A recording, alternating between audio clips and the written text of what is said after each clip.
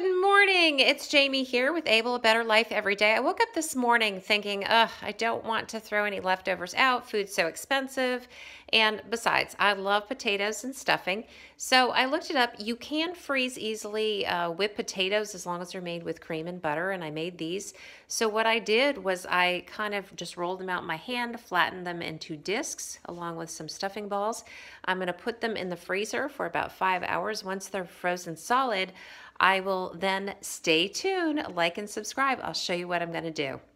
Okay, and 8 hours later, here they are. Just pick it up off of the parchment paper. I'm going to go ahead and put these in a large Ziploc, just like this. Stack them and freeze them. Those are going to be so easy to take out.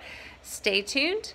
I'm going to go ahead and put these in the freezer and take them out for our upcoming RV trip to have with chicken pot pie, steak, you name it. Enjoy.